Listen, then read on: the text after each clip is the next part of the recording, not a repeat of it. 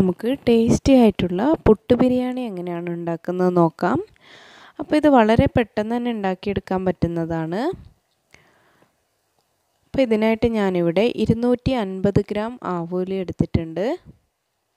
2 വലിയ സവാള ചെറുതായി കട്ട് ചെയ്ത് വെച്ചിട്ടുണ്ട്. 2 പച്ചമുളക്, 1 തക്കാളി, കുറച്ച് ക്യാരറ്റ് ഗ്രേറ്റ് ചെയ്ത് വെച്ചിട്ടുണ്ട്. അണ്ടിപ്പരിപ്പ്, മുന്തിരി, ഇഞ്ചി വെളുത്തുള്ളി ചതച്ചത്, മല്ലിയില, പുതിനയില, ഗരം മസാല, മഞ്ഞൾപ്പൊടി, കാശ്മീരി ചില്ലി പൗഡർ, പുട്ടുപൊടി. ഇനി ഇതെങ്ങനെയാണ് ഉണ്ടാക്കുന്നത് നോക്കാം. ആദ്യം ഞാനൊരു പാൻ വെച്ചിട്ടുണ്ട്. ഇതിലോട്ട് കുറച്ച് സൺഫ്ലവർ ഓയിൽ ഒഴിച്ച് ഉള്ളി, അണ്ടിപ്പരിപ്പ്, മുന്തിരി എന്നിവ ഫ്രൈ ചെയ്ത് മാറ്റണം. അപ്പോൾ ഈ സൺഫ്ലവർ ചൂടായി വരുമ്പോൾ നമുക്ക് അണ്ടിപ്പരിപ്പ് ചേർത്ത് കൊടുക്കാം. അണ്ടിപ്പരിപ്പ് ഒരു ഗോൾഡൻ ബ്രൗൺ കളർ ആവുമ്പോൾ നമുക്ക് ഇതിലോട്ട് മുന്തിരിയും കൂടെ ചേർത്ത് കൊടുത്തിട്ട് ഒന്ന് മിക്സ് ചെയ്ത് കൊടുക്കാം. മുന്തിരി പെട്ടെന്ന് തന്നെ ഫ്രൈ ആയി കിട്ടും. നമുക്കിത് ഒരു പ്ലേറ്റിലോട്ട് മാറ്റാം. ഇനി ഉള്ളിയും കൂടെ ഫ്രൈ ചെയ്തെടുക്കണം. ഇപ്പോൾ ഇതൊരു ഗോൾഡൻ ബ്രൗൺ കളർ ആവുന്നത് വരെ നമുക്കൊന്ന് വഴറ്റി കൊടുക്കാം. അപ്പോൾ ഇതൊരു ഗോൾഡൻ ബ്രൗൺ കളർ ആയിട്ടുണ്ട്. ഇനി നമുക്കിതൊരു പ്ലേറ്റിലോട്ട് മാറ്റണം. ഇനി നമുക്ക് പുട്ടുപൊടി കുഴച്ചെടുക്കണം. അതിനായി ഞാൻ ഉപ്പ് ചേർത്ത വെള്ളം എടുത്തിട്ടുണ്ട് ഇവിടെ.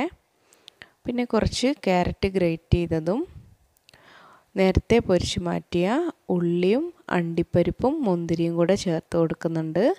പിന്നെ കുറച്ച് മല്ലിയിലയും പുതിനയിലയും കൂടെ ചേർത്ത് നന്നായിട്ട് ഇനി ഇതൊന്ന് മിക്സ് ചെയ്ത് കുഴച്ചെടുക്കണം.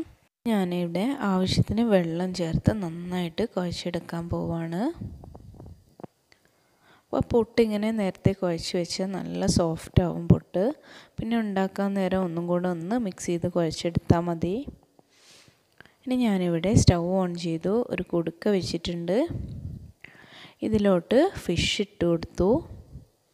മഞ്ഞൾപ്പൊടിയും കാശ്മീരി ചില്ലി പൗഡറും ഉപ്പും ആവശ്യത്തിന് വെള്ളവും ചേർത്താണ് ഇതിപ്പോൾ വേവിച്ചെടുക്കുന്നത്. ഇത് നിങ്ങൾക്ക് ഫ്രൈ ചെയ്തിട്ടും ഉണ്ടാക്കാവുന്നതാണ്. പക്ഷെ കുറച്ചും കൂടിയും ഹെൽത്തി ആവും ഇങ്ങനെ ചെയ്താലാണ്. അതുകൊണ്ടാണ് ഞാൻ ഇങ്ങനെ ചെയ്യുന്നത്. ഇനി ആവശ്യത്തിന് വെള്ളം കൂടെ ചേർത്ത് അടച്ച് വെച്ചൊരു 10 മിനിറ്റ് കുക്ക് ചെയ്തെടുക്കണം.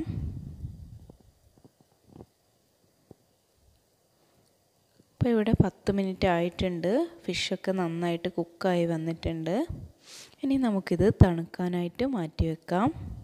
ഇനി നമുക്ക് മസാല തയ്യാറാക്കിയെടുക്കണം. അതിനായി ഞാനിവിടെ പാൻ വെച്ചിട്ടുണ്ട്. പാൻ നന്നായി ചൂടായി വരുമ്പോൾ 1 ടേബിൾ സ്പൂൺ വെളിച്ചെണ്ണ ഒഴിച്ചു കൊടുത്തു. വെളിച്ചെണ്ണ ചൂടായി വരുമ്പോൾ അതിലോട്ട് നേരത്തെ കട്ട് ചെയ്ത് വെച്ച ഉള്ളി ചേർത്ത് കൊടുക്കുകയാണ്. ഈ ഉള്ളി നന്നായിട്ട് വഴറ്റിയെടുക്കണം. ഉള്ളി ജസ്റ്റ് ഒന്ന് വഴണ്ട് വരുമ്പോൾ ഇതിലോട്ട് ഉപ്പ് ചേർത്ത് കൊടുക്കണം. എന്നാൽ ഉള്ളി പെട്ടെന്ന് വഴണ്ട് കിട്ടും. ഇനി ഇത് നന്നായിട്ടൊന്ന് മിക്സ് ചെയ്തൊന്ന് വഴറ്റി കൊടുക്കാം.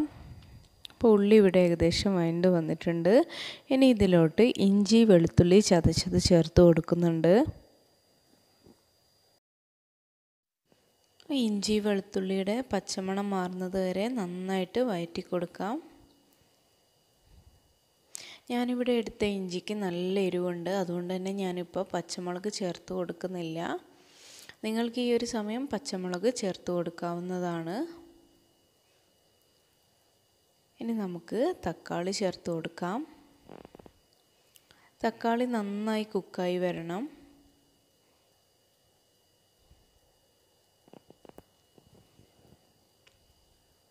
തക്കാളി നന്നായി കുക്കായി വന്നിട്ടുണ്ട്. ഇനി നമുക്കിതിലോട്ട് മീൻ ചേർത്ത് കൊടുക്കാം. ഇത് നേരത്തെ വേവിച്ച് വെച്ച ഫിഷാണ്. ഇതിൻ്റെ മുള്ളൊക്കെ മാറ്റിയതാണ്. നന്നായിട്ട് മിക്സ് ചെയ്ത് കൊടുക്കണം.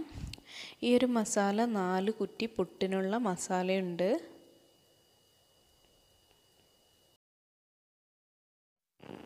ഇനി ഞാനിവിടെ ഫിഷ് വേവിച്ച ഗ്രേവി ചേർത്ത് കൊടുക്കുകയാണ്.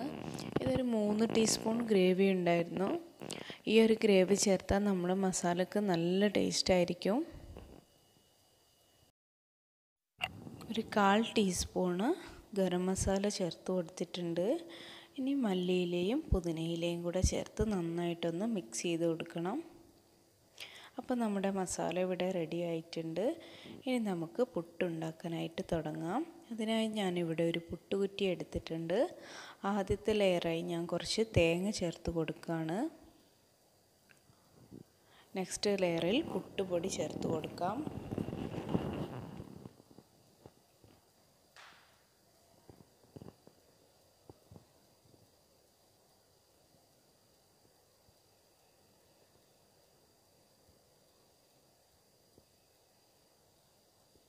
പുട്ടുപൊടി ചേർത്ത് കൊടുക്കുമ്പോൾ കറക്റ്റ് ഒരു അളവിലിട്ടാൽ നല്ലതാണ്. ഇനി നമുക്കിതിലോട്ട് മസാല ചേർത്ത് കൊടുക്കണം.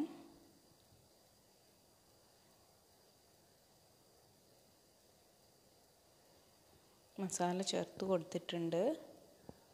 ഇനി നെക്സ്റ്റ് ലെയറായി കുറച്ച് അണ്ടിപ്പരിപ്പ്, മുന്തിരി, ഉള്ളി എന്നിവ ഫ്രൈ ചെയ്തത് ചേർത്ത് കൊടുക്കുകയാണ്.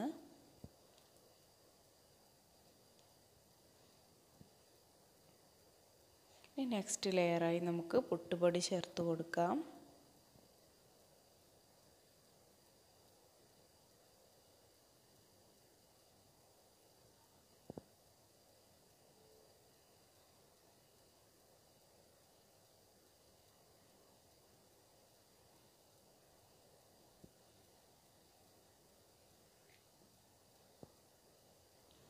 പുട്ടുപൊടി ചേർത്ത് കൊടുത്തിട്ടുണ്ട്.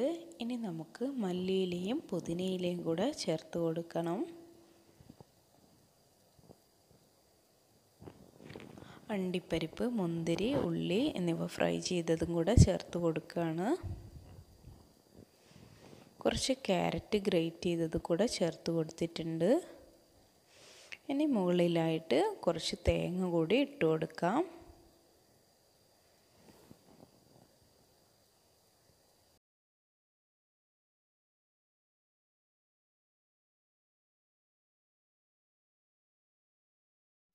അപ്പോൾ നമ്മുടെ പുട്ടുകുറ്റി ഇവിടെ ഫില്ലായി കഴിഞ്ഞിട്ടുണ്ട്.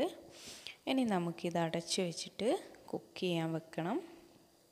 അതിനായി ഞാൻ പുട്ടുകുടത്തിൽ വെള്ളം തിളപ്പിക്കാൻ വേണ്ടി വെച്ചിട്ടുണ്ടായിരുന്നു. നന്നായിട്ട് വെള്ളം തിളച്ച് വരുമ്പോൾ നമുക്ക് പുട്ടുകുറ്റി വെച്ച് കൊടുക്കാം.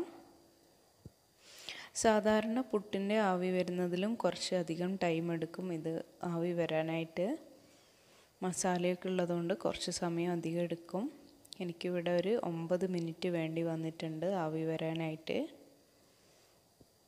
നന്നായിട്ട് ആവി വരുന്നുണ്ട്. ഞാനൊരു 3 മിനിറ്റ് കഴിഞ്ഞിട്ടാണ് പുട്ടുകുറ്റി കുത്തുന്നത്. പെട്ടെന്ന് ചൂടോടെ കുത്തിയാൽ ചിലപ്പോൾ പൊടിഞ്ഞു പോകാൻ ചാൻസ് ഉണ്ട്. അപ്പോൾ നമ്മുടെ സൂപ്പർ ടേസ്റ്റുള്ള പുട്ട് ബിരിയാണി ഇവിടെ റെഡി ആയിട്ടുണ്ട്. എല്ലാവരും ട്രൈ ചെയ്യണം.